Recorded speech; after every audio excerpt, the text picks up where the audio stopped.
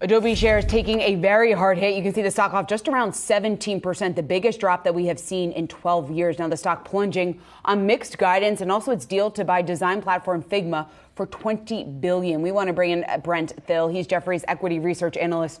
He joins us now. And Brent, taking a look at the street's reaction, obviously a little bit of a concern about the price that Adobe is paying for this company. What's your reaction? It's a shocker. I think, this company has been incredibly disciplined on their capital allocation. They've never chased a transaction with this type of multiple. And investors right now are hate selling the stock. There's no buyers on our desk, nothing but sellers, long onlys, upset that they would do this. And I think when we talk about a technology industry that is facing a multiple compression, that they would go out and spend, 50 times revenue. Even if you double the company's revenue, they're still going to pay 25 times revenue. I think most investors are like, there's something wrong. Like, this is defensive. There's got to be something underneath the cover that they had to do this. And why would you do this right now? Assuming the environment gets worse before it gets better, you got time. So there's a lot of things that are not adding up. I've covered this company for a long time. I defended them when Steve Jobs came out after them when he was alive, bashing Adobe Flash when the stock was $30 and it went to $700.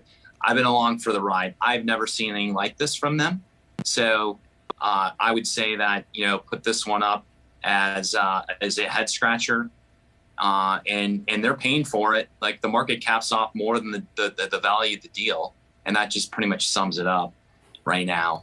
So the results were okay. The stock would not have been down as much on just the results. So if you separate the results and the deal, this is probably 75% deal related, 25% related to the numbers. They could have cut guidance last quarter. They chose not to. They had a free hall pass. Everyone said to the CFO, hey, the economy's getting worse. Why are you holding on to this guide?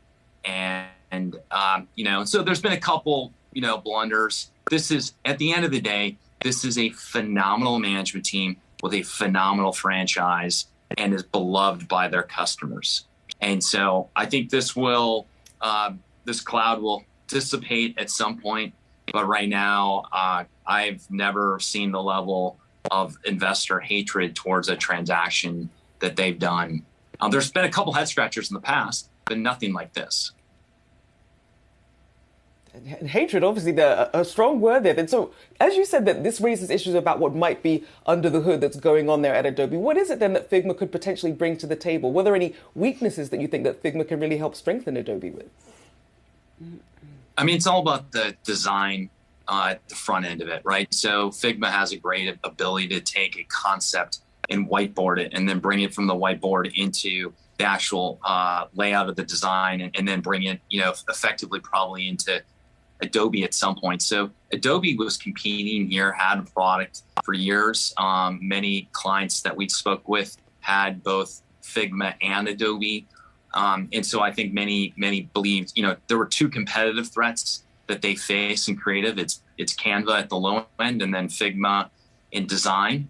And so Figma has won the hearts and minds of these designers. They love it. It wasn't that they disliked Adobe. They just didn't feel like Adobe was doing what they could have been doing here. So I think many people are kind of wondering why spend that kind of money when Adobe could build it? Where's the organic innovation? Why do you have to spend this kind of money in the tech wreck we're in right now? Why would you go out and spend that?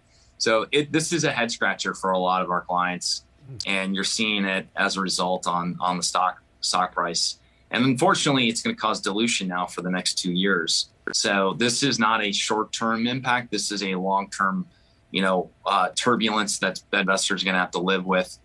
I guess the good news now is it's so negative right now that might be the best sign for long-term investors to start picking away. We were wrong. I didn't think they would have this negative reaction. We were wrong, but I think we're right about the belief in the fundamental franchise, which is this still is a 15% to 20% long-term grower with a 40+% margin. It's a wonderful business. It's run by the best management team. And I've said this repeatedly. If I left Wall Street, Adobe, the first place I would knock on the door to work at. It's a great company. Perhaps at this point you're hoping for regulatory issues down the road. Brett, you also cover Amazon. What does the streaming NFL debut mean for the investor story, and how do you think the street will gauge success for Amazon in the entry? It's a rounding error. It really doesn't mean a lot. I think ultimately it's a nice to have. They're clearly putting a lot more money into content. I think it helps their advertising business.